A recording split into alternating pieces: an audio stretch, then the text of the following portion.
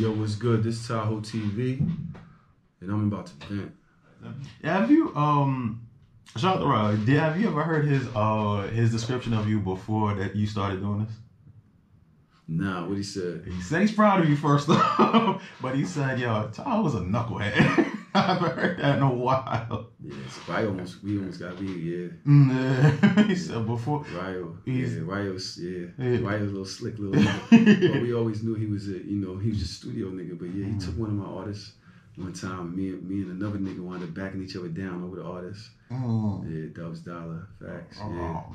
So, what was for you? What was like your adult life before the podcasting and Twitter and stuff like that?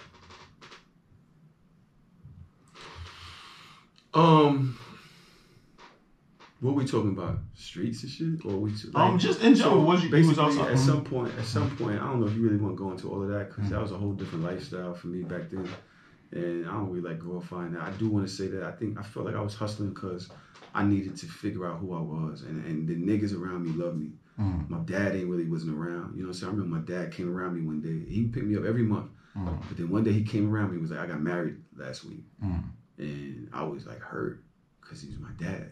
And I was like, I don't even know what do you mean? And you live with somebody. And so now he picked me up to go over there and her kids got a room and shit. I live with my mother in my mother's room in my grandmother's house. And so I kind of had a real resentment towards him for, you know what I mean? Not being in my life, for having his own. Having another family. Family that you ain't even think to invite me to the wedding. I was like add-on. I'm your only child. You know what I mean? So that shit really, to this day, that shit still bothers me. I don't know if you could tell. So these are like his stepkids? Yeah. Okay. And I would steal from them all. I would be I stole all their shit. They used to pat me down when I was little. I'm dead ass serious. They used to pat, not the kids, because the kids were scared. Yeah. They would go tell them like, yo, I think he got out. And they come over and go, yo, you got the toy? You grab the toy and they take me home. You gotta stop that shit. I'd be like, But basically, what I'm trying to say is, as I grew older, the yearning for male, whatever it means, something to compare yourself to, something to learn from. You don't, as a boy, you don't get rid of that. You find it somewhere.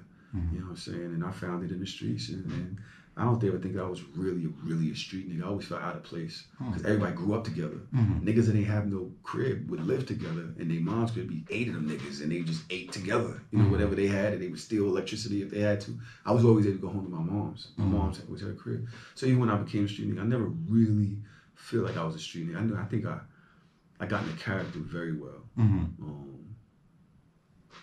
Just whatever, but when I got arrested and went to jail, I just was like, yo, I'm throwing my life away out here. And there's several reasons for that. I went to trial for attempted murder, whatever. So it's just like, what am I doing? You going too hard.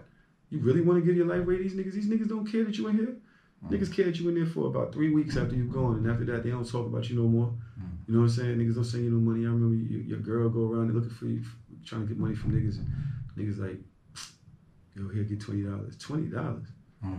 Nigga, I threw bricks for you niggas. $20, you know what I mean? Then after a while, they ain't got it. Oh, I ain't got it. I got you, sis. So after a while, you know, when I was up north, I just wanted to change my life. I knew that I was better. I knew that I was great in some way. So when I came home, I moved. Before I came home, I moved to the Bronx. God bless me for moving to the Bronx. But I started looking for jobs and shit, and I just knew how to change clothes. I knew how to change, what do they call it? Code change. Code switch. I knew how to code switch. So, you know, I would walk in, I talk like this on the outside, but inside I walk in and be like, good morning, just wondering if my name is, you know, such and such. If you had any openings here, and, you know, I'm willing to work. I work very hard and very diligent. So I knew how to do that. And it was got it me an in the adjustment jobs. period? From work, from the streets to work? I'm gonna keep it real with you, bro. I was always able to play any room I walk into. I remember one time I had robbed somebody, and I guess they caught me on camera or something, but I wound up, you know, my house has the shutters that you could just close, right?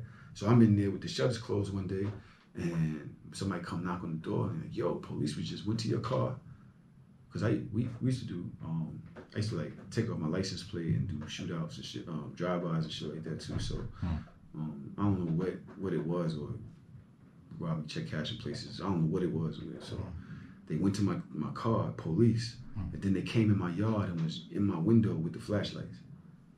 But you in your crib, the shutters closed. You ain't thinking about it. You don't see it, right? You don't have Ring cameras back then.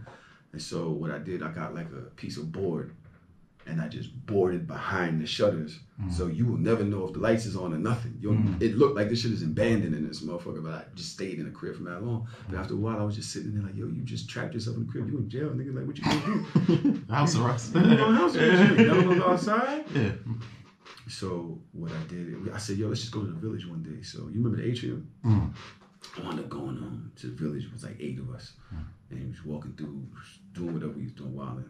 And I went to the atrium, and I looked around. I never seen nothing like this shit before. It was an amazing store, bro. They had the DJ up by the ceiling, and the clothes crazy. It just felt like hip hop. It just felt like fly.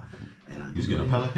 You know what I'm saying? This shit was dope. So they had clothes I know was around, but I never seen them nowhere before. But you know, at DK and Y, Iceberg. Iceberg and shit. That's what they had, iceberg and shit in there. You like, damn, this shit hard. So I went to one of the girls in there, and I was like, yo, how you got a job here? Like, she was like, you know, cutie, whatever.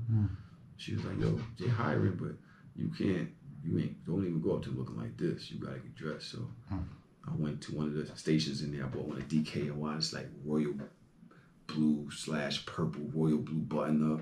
Bought some DK and Y slacks. Bought some shoes. Went home. Cut all my hair off. Baldy. Cut all whatever hair I had on my face. I don't think I had hair on my face back then, but I clean. And went back and asked for the manager. He hired me that day. You know what I'm saying? Yo, y'all know what it is. This is Tahoe. I just vented, you know. I had to get some shit off my chest. Be sure to like, comment, and subscribe. You know what I'm saying? We need to hear from you. You heard?